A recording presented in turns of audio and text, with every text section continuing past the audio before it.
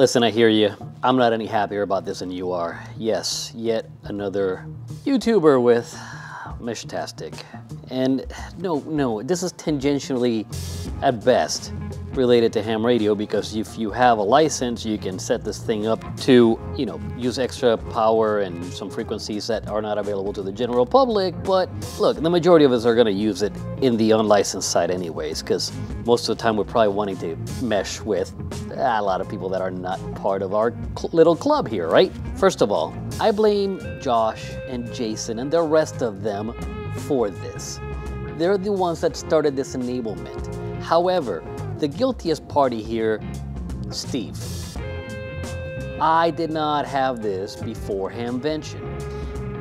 I was on the FOMO committee, and I felt, you know, I'm gonna miss out, so I'm gonna, you know, cry in my Cheerios about this. And Steve said, "Oh, don't worry, Carlos. I have an extra one you can borrow for Hamvention." Does it look like I borrowed it? No, I bought it, right?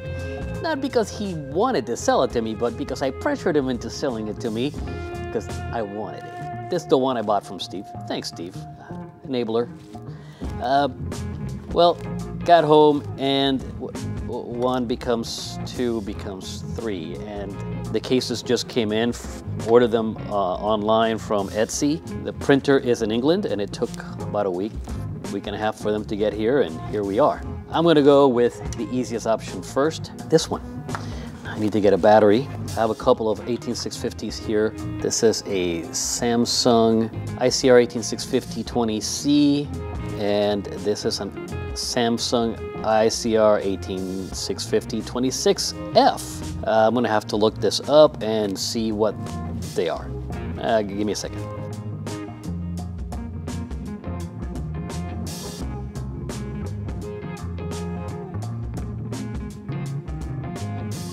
So apparently the Samsung naming nomenclature is that this number is the amount of milliamps in an abbreviated form, because I just looked this up. This battery is rated for 2000 milliamps, or about 2 amps, and then this battery is rated for 2600 milliamps, or 2.6 amps. I'm gonna go with the bigger capacity battery for these 2 deployments, mainly because I want the extra runtime. The T-Beam has its pros and cons. Pro, comes ready. All you have to do is put a battery on it. Con, the SMA connector is to the side, not at the top or the bottom, however you want to look at it. Things get in the way. The PCB is labeled positive on one side, negative on the other. Be mindful about how you put the battery in, because if you're not paying attention, you can zap this thing. I tested this battery to verify. Positive is the dome end, negative is the flat end, like in your standard AA battery type. Of course, much bigger. And this is just a matter of, oh, you know what? I probably should put the antenna on before I put the battery on. The internals of these are known to be sensitive on RF, and if you don't have an antenna on, even though it's a tiny amount of power that it's transmitting, it'll more than likely zap it. So have an antenna connected before you do it. And I fiddled with this a little bit before starting the video, and that's the best position I can find for the GPS antenna. That's the other thing. The T-Beam comes with a GPS module built in, and I don't see any other place to fit this antenna at. Does it fit down here? No, the cable's not long enough. So I'm just gonna curl it, and there's a little bit of adhesive on the side of the antenna. I'm gonna curl it and then just fit it into this cavity here. And the T-Beam has 4 screw holes, but this case doesn't have any use for them. It's a snap fit case. Well, let's see, it goes that way.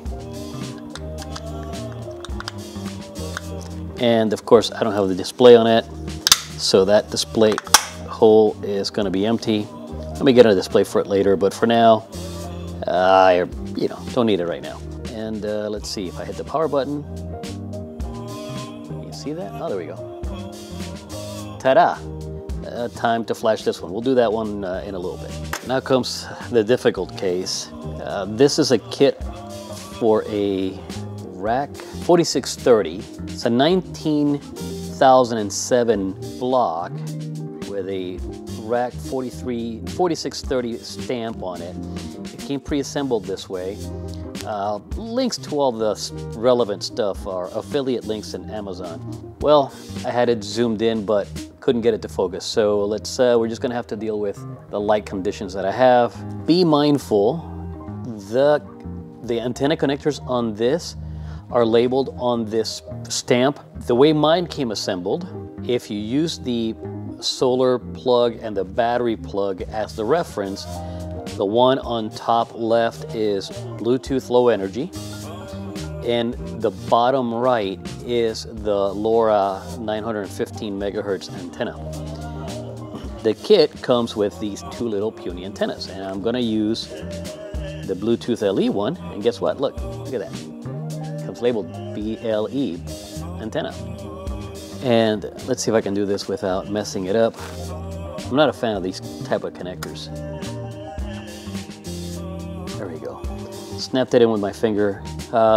Okay, and I'm not gonna use the antenna that came with the kit from Amazon because the case kit that I bought came with an external SMA. Something tells me that I should probably put that on first. I'll be right back. I gotta figure out what size wrench I need for this. The toolbox gods favor me. By the way, this case, you can download the file for it online, but you can also buy it from the guy that makes it or the guy that modeled it. And it has the SMA connector keyed to the hex of the SMA connector, so just find that nice there. By the way, the SMA connector, 8 millimeters. Click. Torque to spec. It looks like I need some screws that I don't have. I'll be back. Let me go check the specs on this case online and see if I'm supposed to provide these screws. Okay, so I'm back to my office and I found ye bag of screws that comes with the rack stamp kit, and there appear to be some in there that actually fit. Before I get ahead of myself, let me put the GPS antenna. By the way, this is one cool little kit. Let me get you closer up here. Let me see if I can get up. Hopefully that's in focus enough. But if you look at this board as it comes, it has a header for, hey, wait a minute, that's magnetized. Get off there. It comes with a header for a solar panel, a battery, has a switch up there, USB-C, and then the postage stamp, whatever, is secured in with 4 screws, but it is attached to the board using one of these connectors. Look at that. I don't know how well it's gonna show in the light I have in here. Focus, there we go. These are zero insertion force connectors, and this board has, in addition to the one for the controller, 1, 2, 3, 4, 5 of them, and it has supports along the way for them. So there are some add-ons that you can put on this board that are only going to be this long, and you can fit it here or you can fit it here. And then the two in here are the same way. These are short. I want to see, these are 10 millimeters. And then you have this one over here that's like 20 millimeters. So you can put all sorts of sensors on here. I'm only going with a GPS one for now, but you can do more with Meshtastic than simply messaging. Let me put together the GPS. Oh, that snapped right in. That one was easy. And this is about, yeah, that's the 20 millimeter size. So I'm either gonna fit it here or I'm gonna fit it back here in the 20 millimeter slot in the back. Let me see, where can I put the GPS antenna in this case? I want to put it close to the top. Yeah, so that's going to go like that. That's going to fit in here as such. And if I put the board there, it's close to the top. There's a lot of cable to deal with. But if I put it back here, it's already heading towards the top. Yeah, I think I'm going to fit it on the backside 20 millimeter slot. And check this out. All you have to do is line it up.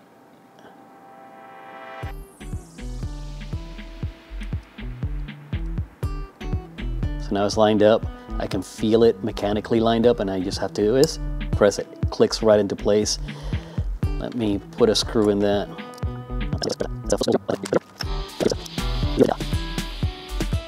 and click, torque to spec.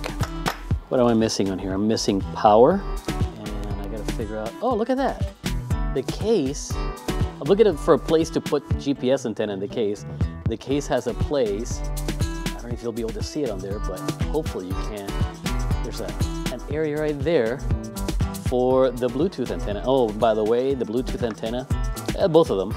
The other one that comes with a postage stamp kit has adhesive on the back, so it should make it easy to just peel it there and stick it.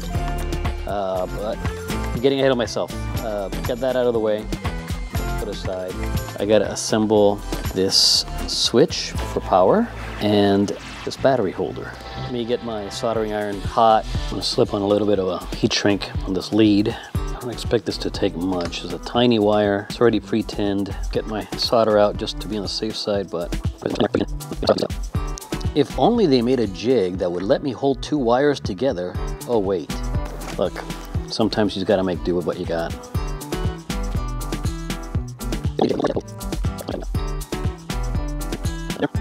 Do you ever feel like you need 4 sets of hands to be able to do a simple solder? Switch is on. Let me test the switch to make sure that everything is happy. So the switch should be on right now. We're off. Let's see. It's on the on position. Did I break the switch? No, it's just mislabeled. Okay. Cool. So we go from the positive on the battery holder to the